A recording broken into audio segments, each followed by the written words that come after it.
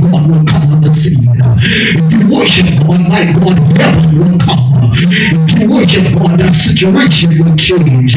If you worship God, you will experience miracle. That's why the worship, true worship, must be born again. Got to be born again, because you cannot worship God, without being born again. For that was born of spirit is spirit, and that was born of flesh is flesh. Marvel not that I say that he that I must be born again. Yes, I need to be reborn if I'm going to worship God. I need to be born again, and I need a transformation to take place in my mind. Because Paul says in Romans chapter 7, it's with the mind that we serve the law of God. So if my mind ain't right, my service is not.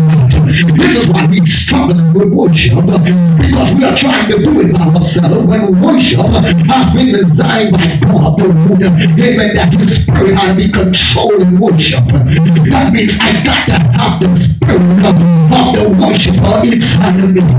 When I start to worship him, amen, glory to God, it is not based on what I feel or what I see, because worship ain't got nothing to do with what you see, everything to do with what you know. I know that my God is a great and awesome God, so I'm going to worship him.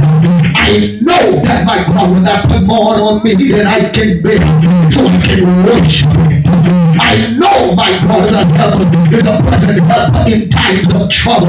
So when trouble comes, I'm going to be afraid. I'm going to worship him, because I know God will come on the scene. Come on, somebody. Amen. So worship has everything to do with what you know and not what you memorize. We have a lot of people that's